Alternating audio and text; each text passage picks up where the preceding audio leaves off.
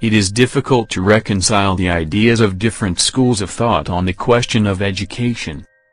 Some people maintain that pupils of schools should concentrate on a narrow range of subjects, which will benefit them directly in their subsequent careers.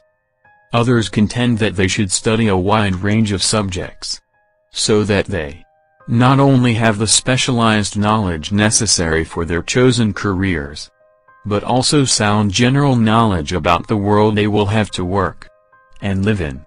Supporters of the first theory state that the greatest contributions to civilization are made by those who are expert in their trade or profession.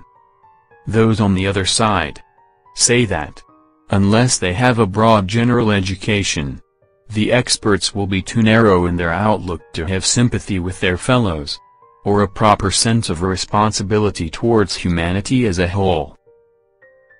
School of thought can be best explained as: Option A, group of people who are schooled to think. No. School of thought के meaning होते हैं कि group of people जो किसी एक matter के ऊपर different opinion रखते हों. B, group of people having different perception on particular subject. Yes, ये इसका करेक्ट आंसर है. Groups of people belonging to different schools. No. Group of people whose job is to think. No.